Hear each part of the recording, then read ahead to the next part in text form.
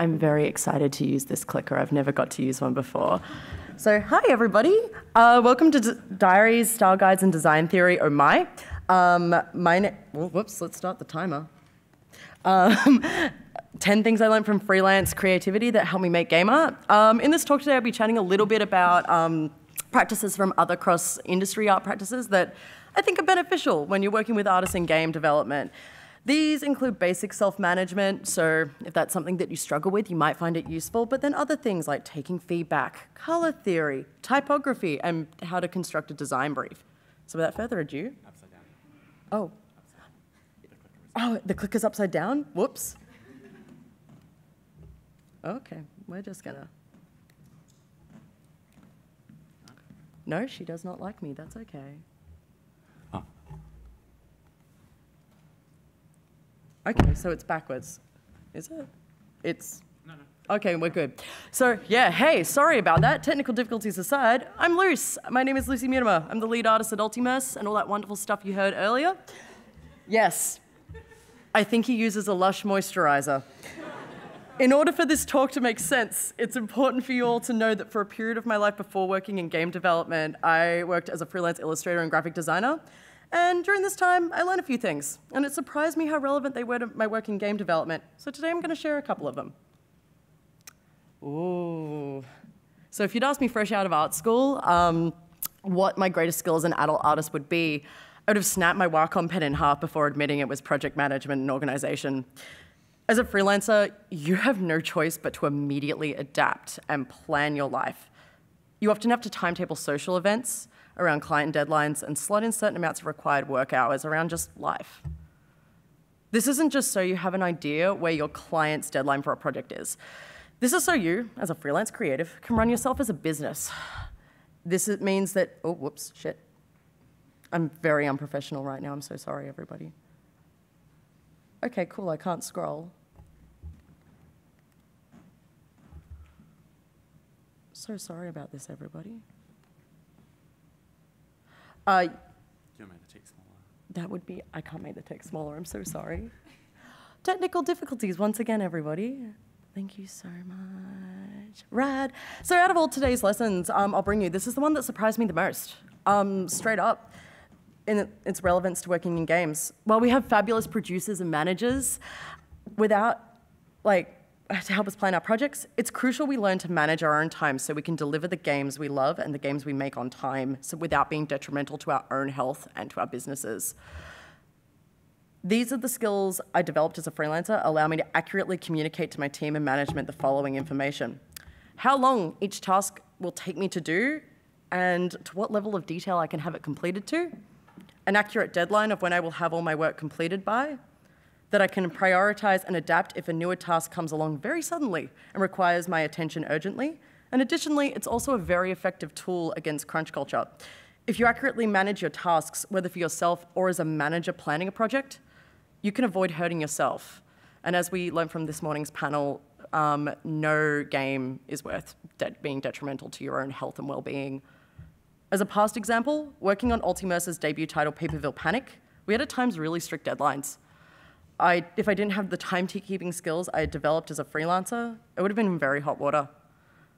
I needed these skills so I could plan out when all my concept art could and would be done, so I could begin texturing out 3D objects for the game, and then doing other tasks that are less sexy, like graphic design and Steam capsules.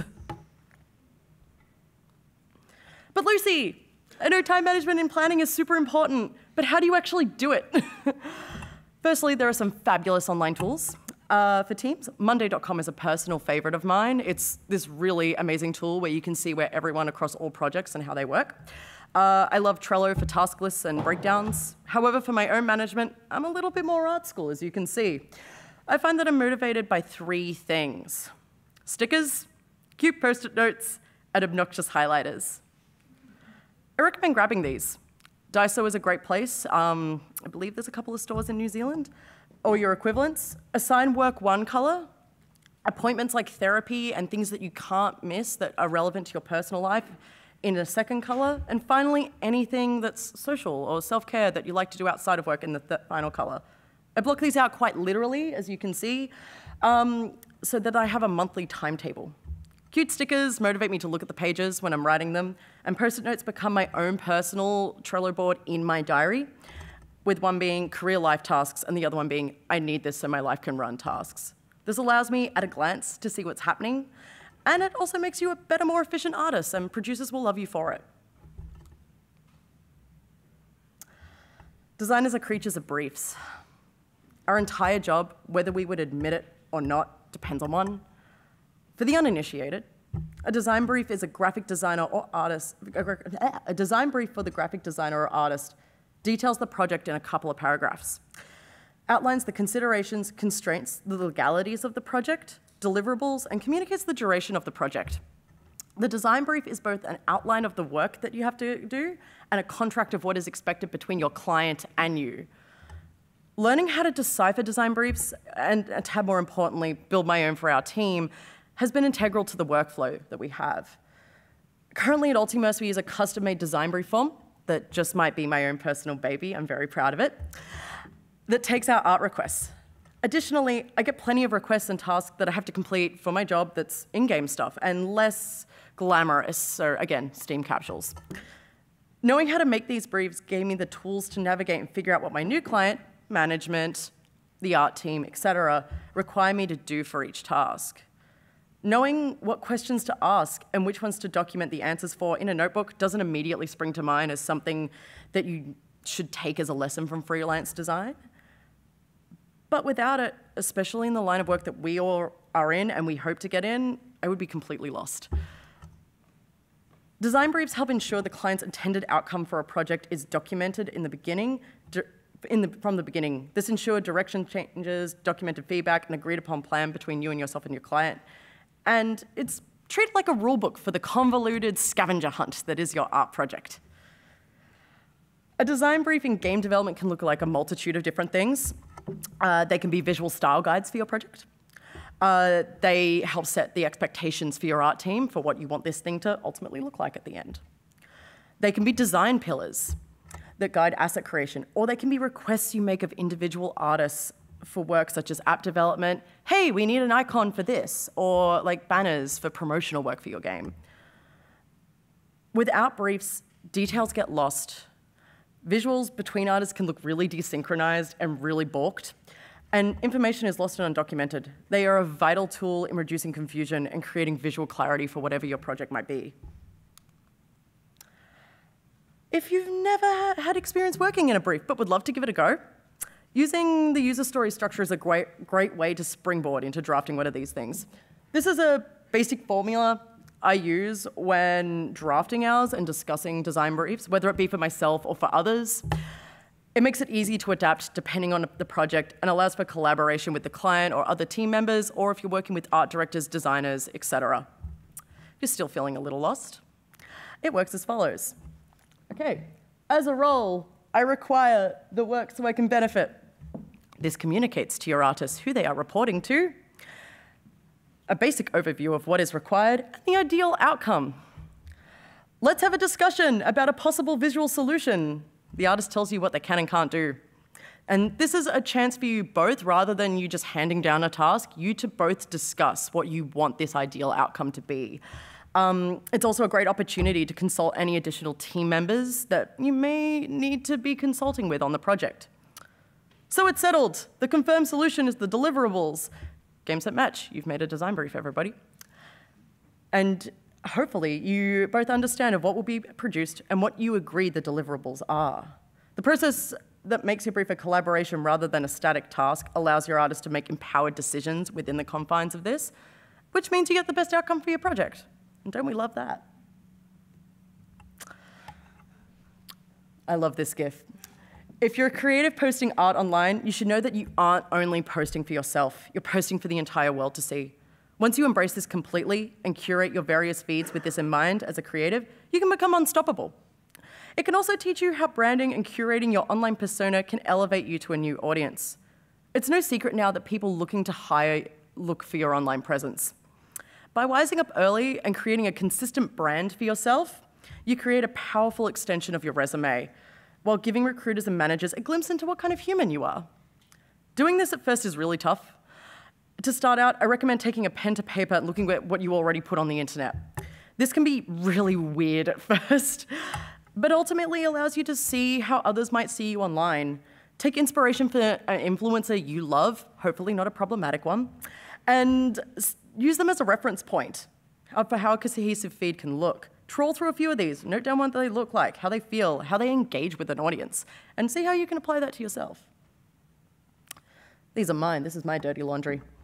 Case in point, when I applied my logic to my work and my various feeds, when I'd reach out to potential clients, they would reach out to me because of my feed, and we both already knew who each other were. They knew what projects I'd be best suited for based on what they could see immediately at a glance, and also they'd know what my values and ethics were. We could get a pretty good idea of what kind of person I'd be in a workplace. It goes without saying at this point that if I, as an online audience member, see you behaving in an inappropriate manner online, that behavior is viewed as an extension of your work. Every game developer needs a folio. A presence online is crucial for a few reasons. Firstly, it allows you to have a place to showcase your work. Secondly, it allows an audience to see how you engage, what you engage with, what informs your work, what do you like to create. Because of this, I recommend that artists and game devs alike have at least 3 places to call home online. One of these needs to be a professional online portfolio website. Tools such as Squarespace, Weebly, and Wix. I built mine with Wix, and I'm no web designer, and it looks pretty snazzy, I like to think. They have cheap or free coupon codes in just about every podcast, so pick your poison there, really. And the online portfolio should be kept really professional. Treat it as a one-stop shop for all your work. Additionally, as a personal preference, I recommend having 2 other online hubs to be more casual, like a Twitter. But again, be mindful of what you put out, or an Instagram, being like a blogging platform. Engage with your audience and build that traffic and rework it back to that folio. Colors are obviously vital to any creative project.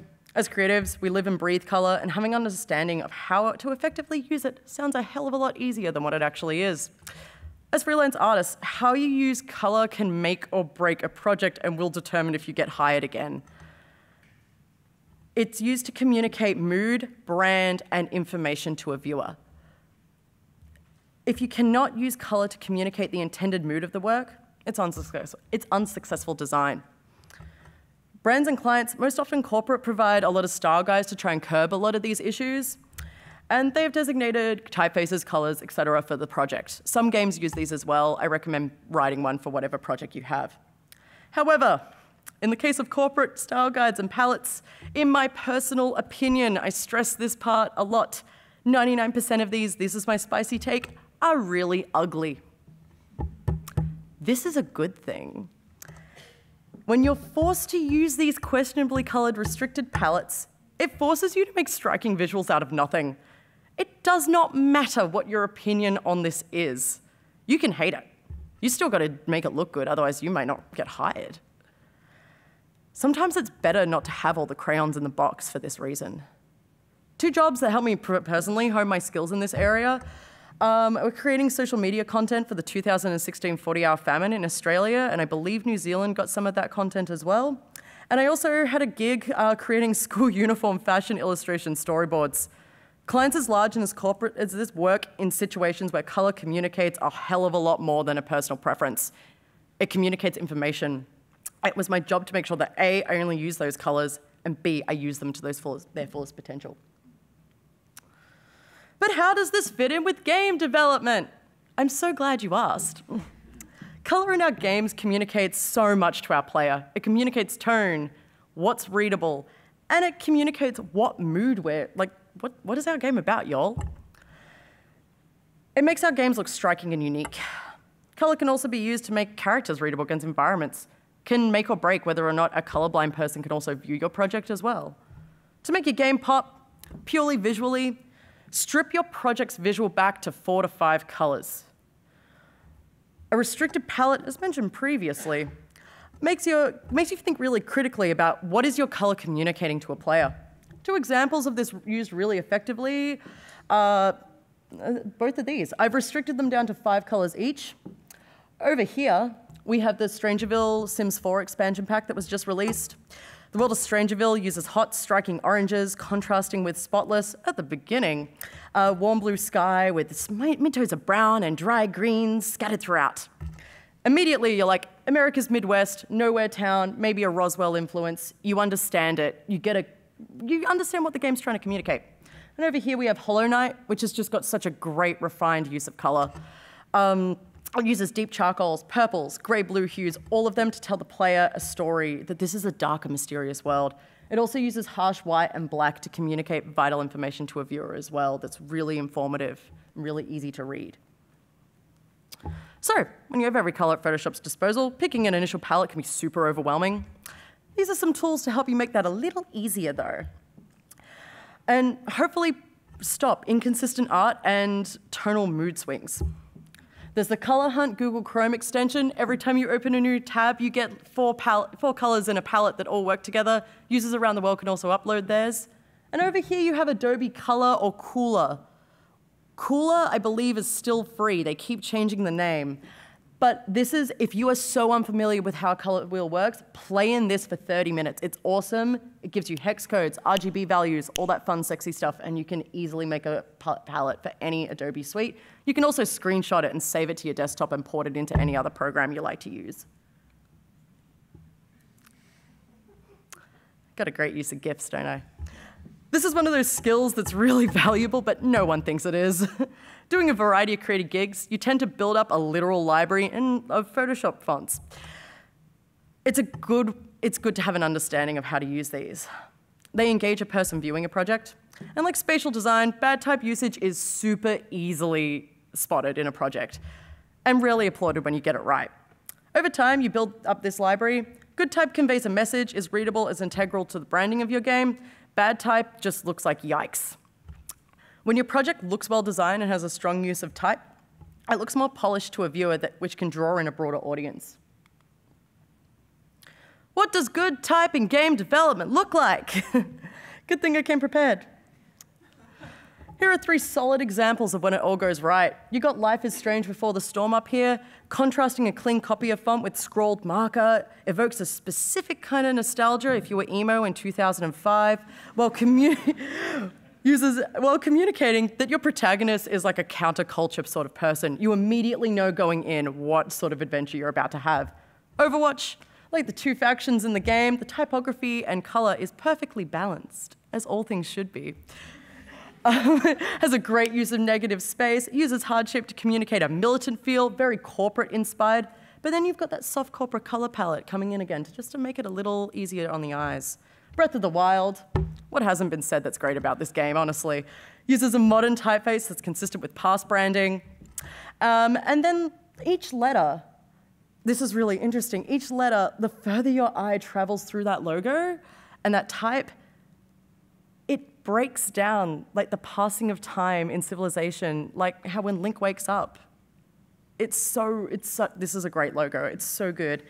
All of these elevate the projects and make their respective games instantly recognizable to an audience member. We don't often think about typography in gaming that make an audience perceive them a certain way, but these are 3 examples that prove that maybe we should take this more into consideration. This is going to get a little heavy for a minute, but I promise it's worth it at the end. As creatives, we pour ourselves into our work. It's part of us. It's easy to do. And at times, it's really easy to take that feedback personally or feel dejected when an idea doesn't work out the way we intended. Something valuable a corporate art environment teaches you, aside from how to climb staircases in corporate heels, is that how to take feedback on your work and makes you comfortable refining a whole lot of concepts and just pitching them one after the other, and not to get precious about them, or not to get precious about killing my darlings, as it were. Pitching concepts, it taught me 2 things that helped me process the idea of doing this. Have multiple ideas up your sleeve, don't just pitch one thing. Pour love and time into each of them like you would that one idea, but be prepared that they might change and shapeshift with time and with collaboration. Don't have them become your darlings, as it were. At the end of the day, these incredible creative ideas you have must serve a specific brief, and they must also change with collaboration. You're working with other people. Admittedly, this can be really difficult to remember in the heat of those awesome light bulb moments that you have where everything goes right and you're like, oh my goodness, I love this thing I've created. But we are stronger together, and so are our ideas, and so is our work. Every person on your project and their background and their ideas inform the outcome of your project and will shape-shift what you're working on. At the end of the day, because of this, feedback will inevitably be given on your work, and sometimes it means what you've produced might not be right for the project. It's not that your idea is bad, definitely not, but it can be difficult to feel like it isn't. Rockstar mentality does not help a project or a work environment, and it doesn't help your work grow. It doesn't help you get better as an artist, fellas. Instead, listen to those around you. Be a knowledge sponge. Soak it on up. It will benefit your work so you can collaborate and create something awesome. As an aside, for people who might be giving that feedback out there, feedback should never be any of the following. It shouldn't be personal, insulting, or dismissive. If you are in that position to give that feedback, make sure you're both on the same page of what the ideal outcome for the project is. Write that brief together that I mentioned earlier. Have a discussion. Understand how you each got to this different outcome than what has been produced, and then work together to produce a new ideal outcome. If purely for your own growth as a human, learning to kill your darlings can help you curate your own work, reach the best brief outcome in your professional work, and produce something stronger because you're working with others. Kill your darlings not because you don't care, but because you do. This slide has two meanings. I wonder if you can guess what the other one is. I'm going to talk about one of them. Like having a diverse team with different perspectives, backgrounds, and life experiences, diversifying your visual intake informs your creative work. Makes it better. By branching out and enjoying art that isn't just finished game art, your work becomes stronger. Game art is incredible and amazing, and personally, an art form I feel is undervalued by the broader art community. However, that's its own talk, and I'm not here to give that one. When you only have taken the same visuals over and over again, you can find your work gets really stale really quickly. Ask yourself, what is the artwork I'm producing my game trying to say? We talk about style a lot as artists, but what's the substance of your work? What's my work trying to say? If you find your work's not saying much, it could be because it's not saying a whole lot. To remedy this, visit art galleries. We had an amazing talk earlier about what a good art gallery, like in video game experience, can look like. Go there, like experience them, they're fabulous. Follow indie illustrators from different professions online. Twitter has become an amazing illustrators hub just overnight. Develop a design vocab. Learn to appreciate the weirder art movements. At the very least, your team on pub trivia night will thank you for that one. Look at art beyond what is classed as game concept art, please.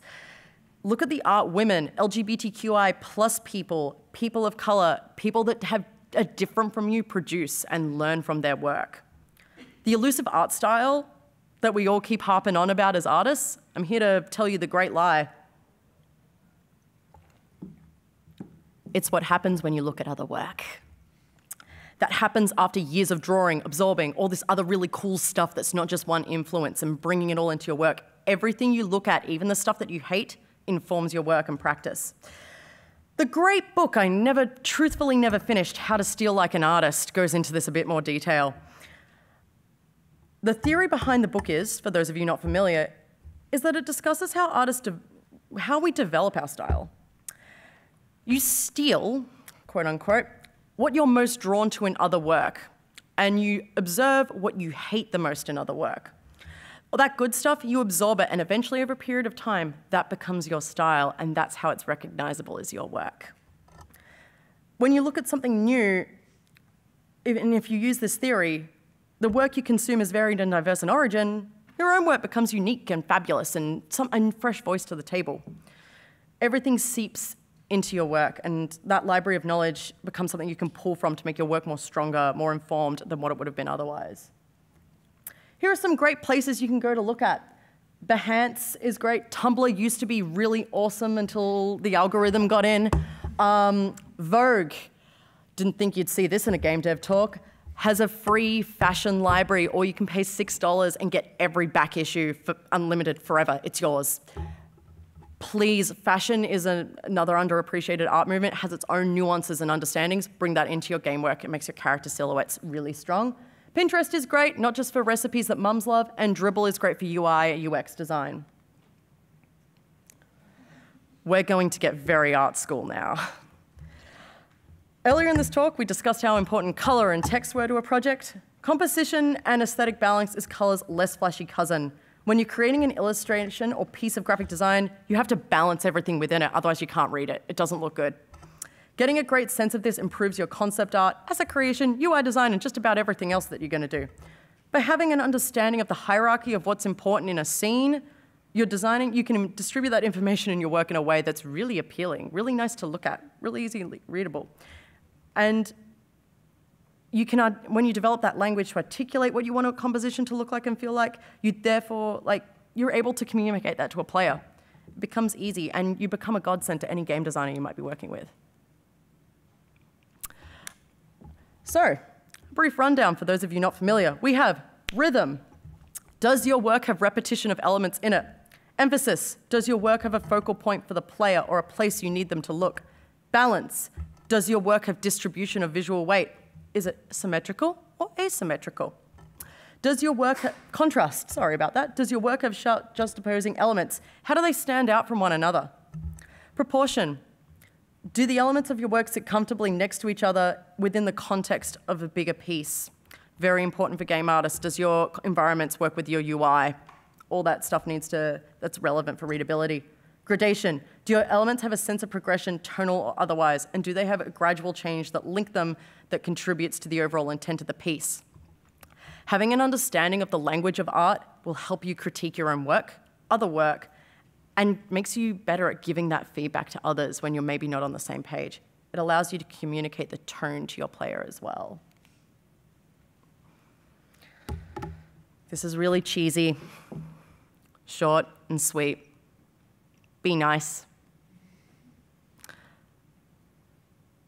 It's an odd one. It's really weird to have this sitting next to color theory and, oh my God, project management, isn't it great? But I'm going to be very blunt and very vulnerable for 2 minutes. This is a new look for me. I would not be standing here in front of you without it. Working in freelance and the games industry, as we've seen from really come to light in the past couple of years, you're in and out of offices constantly. You work alongside people that you don't know. You're often called in because an employee or a group of people have been asked to leave very suddenly and for one reason or another, and you have to step in immediately to that project. You're very suddenly having to adapt to a foreign environment, each with its own office politics and culture. Sometimes that culture's not good.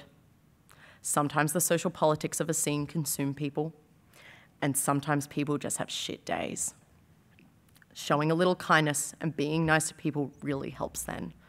It's genuinely nice to be genuinely nice. However, for you Slytherins out there that maybe need a little bit more incentive, I've had people call old agents of mine to tell them I was a delight to work with so my contracts would get extended, so I could continue. More jobs in my industry that normally would not be given to mid-weight juniors in my position came my way. It gave me a reputation as someone young, but someone good to work with. And I make the office a little sunnier on those darker days. If you are positive, not just to your leaders, not just to suck up, but to those around you, word travels fast. And it leads to not just positive workplace environment, but surprise, surprise, being a genuine and lovely person makes people want to hire you. Be nice for the sake of it. You never know who might need it. And with that, I've gone really over time, and I do apologize for that. And thank you for putting up with me with my technical difficulties. I hope you enjoyed my little talk. And I'd like to thank the fine folks at Play by Play for inviting me to New Zealand. And I'd also like to thank Lucy Morris for mentoring me during this talk. Feel free to tweet me. My email address is on my Twitter page as well. I very sillily didn't put up there. And I also love questions about art and any endgame theories that you want to discuss. So yes, without further ado, that's me. Please talk to me afterwards.